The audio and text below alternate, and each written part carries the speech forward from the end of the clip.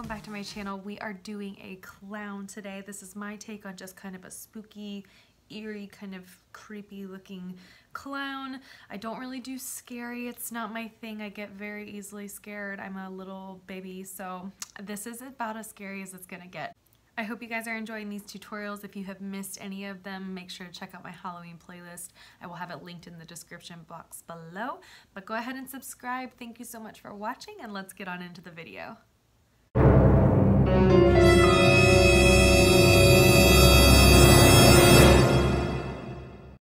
Hey guys, so I am actually starting off this look a little more ahead than usual. I have already applied my color corrected tinted moisturizer, my foundation, my concealer, my eyebrows, and I've put on my Ardell Faux Mink fake lashes. So I'm just starting off by applying bronze dust for a contour and color to my face. And I applied that to my cheekbones, my temple, and then a little bit on my nose. And then I decided to go ahead and go in and do the lips because I don't have a lot of color in this makeup look, so I wanted to go ahead and add that pop of color. I knew for this lip that I wanted something deep and dark and red, so I started off with the color Glam, and it was actually a little more brown red than I wanted for this lip, but it turned out to be a really good first layer color to the base of what I was creating. So after it dried, I went in with 2 more layers of the color Mulled Wine, which is a little more of a deep berry red, and this over top of Glam. And then when I go in and add the onyx, just worked perfectly for the color that I was looking for. When I started creating this look, I knew I wanted it to be really black and bright face, and then one random pop of color, and have like a kind of just simple spooky look to it, if that makes any sense. If you've missed any of my previous Halloween looks that I've done over this past month, you can check out the link in the drop box below, and I have all of them linked up there. But Lipsense is honestly the most perfect product for Halloween. Actually, all of this makeup is, because you're applying your makeup once and it's gonna stay there. And I can remember years ago having to wait until the very last minute to apply a tiger makeup look that I did when Maddox was a baby, because I knew if I did it too soon, he would smear off my face, and I had to do it really late in the day while he was napping, and I didn't get it done, and he was up crying, and it was such a chaotic mess. And I was thinking, man, it would have been so nice to have had Senegence Products back then, because I could have applied my makeup at 12 o'clock in the afternoon and gone trick-or-treating at 8 o'clock that night, and it would have looked the exact same. So Senegence makeup will always be worth every penny to me, especially when it comes to Halloween. It's just another time that I realized, wow, this is actually a great product to have. So now I'm just going in with the shade Onyx in our Shadowsense. It's a pure black color. This is my most used product out of all of these Halloween tutorials. Literally, I've used it in every single one with this brush, which is just a $1 brush by e.l.f. You can pick up at Walmart, CVS, Target, anywhere. It's the little angled brush that has the spoolie on the other end of it, and it works perfectly for creating precise lines on your makeup look. So I just use that to give myself kind of a creepy little mouth, and I'm topping it with matte gloss for everything to stay put. Shadowsense, though, will not move off of your face, even on your lips, which is kind of crazy because this was my first time during these Halloween tutorials I had ever applied it to my mouth, and I was afraid to put my lips together because I thought it would smear, and it didn't, which is amazing. So I'm very impressed. So I added a cute little nose, except it's not supposed to be cute because I'm supposed to be spooky and creepy, so bear with me. And now I'm just going in and applying the color Smoked Topaz Shimmer, which is a beautiful green gray with a slight shimmer. I wanted to create a dramatic smoky eye for this look just to add to the creepiness of it.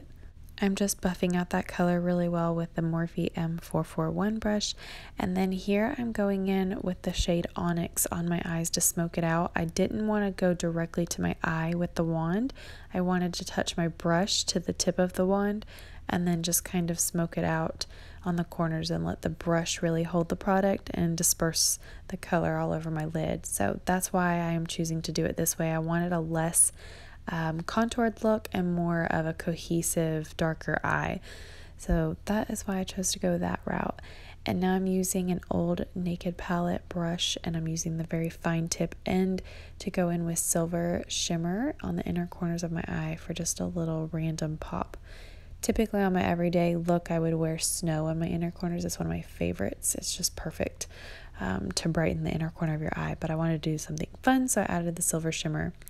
And then I took the color Snow that I was just talking about, and I added a little tiny dot to my nose just to kind of give it more of a 3D look. And now I'm going in and doing the fun with the eyeliner and making it really deep and heavy on my lower lash line. I did not go in with any eyeliner on my top eyelid today because I'm doing such a different look with these upside down triangles. I'm going to be putting them both under my lash lines and then above my eyebrows. I chose to go that route versus going over my eyelid and up to my forehead because I was kind of nervous that if I started on my lid that the skin would be really hard to work with right there because it's so thin. But it ended up working out really well, and I like the way that it turned out, and I like the fact that the triangles were above my eyebrows in the end of this look because it just made my eyes look a little bit bigger, and I still got to have a pretty kind of glam eye look for the night, which was fun. So I am just going in and doing the other side of my eye here. I honestly think the hardest part of creating this look was not being an insane perfectionist and worrying about both triangles on either side being exactly the same. But you'll see my eyes are like darting back and forth here, trying to make sure that they're the same length and the same shape. I do recommend going ahead and starting with the tip of the triangle. Try to match that to the other side once you've already drawn it. And then that way you kind of have a length and an angle to go from, so you have a better chance of having them actually match. But honestly, if you start creating this look and your triangles are mismatched, I would just make it a little bit more dramatic and make them extremely mismatched so it looks like it was done on purpose, and that would still actually be pretty creepy. So if that happens to you, don't freak out, just make them look even heavier, unmatched, and it will be fine. So now I'm just going in and doing those top triangles, and I did go ahead and fill in my eyebrows a little bit with the shade Onyx. So I already have Mocha Java and Smoked Topaz in my brows right now, which is what I wear on a daily basis, but then I just decided to go ahead and put Onyx throughout so it was one cohesive look, and you didn't really notice my eyebrow as much and paid more attention to the triangle.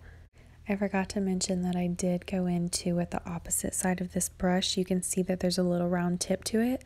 My spoolie has fallen off and I've just never glued it back on, but I actually used the other side of it to just draw the little dots on the bottom tips of my triangles underneath my eyes, and I will do the exact same thing to the top as well. And that is all it took to create this kind of eerie, spooky clown costume. Definitely easy and definitely affordable to create from home. So I wish though I had tried the new mascara that Senegence just released before doing all of these makeup tutorials, because then I would not have had to apply fake lashes every single time. But that's okay, now I have it. I hope you've been enjoying these Halloween tutorials. Let me know what you think over on Instagram, and I'll see you in the next one. Thanks guys, bye.